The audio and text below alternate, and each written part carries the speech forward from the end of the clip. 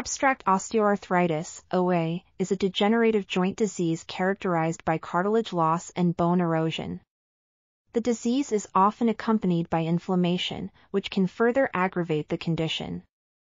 In this study, researchers have developed a new type of scaffold material called zinc-cobalt organic framework, ZN/CoMOF, Functionalized Bioceramic Scaffolds, MOF-TCP. These scaffolds contain both catalytic active sites and degradation products, which allow them to actively scavenge reactive oxygen species, ROS, and reduce inflammation.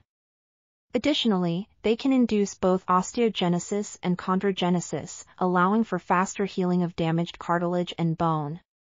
Finally, in vivo tests showed that MOF-TCP scaffolds were able to significantly improve the healing of severe osteochondral defects caused by OA.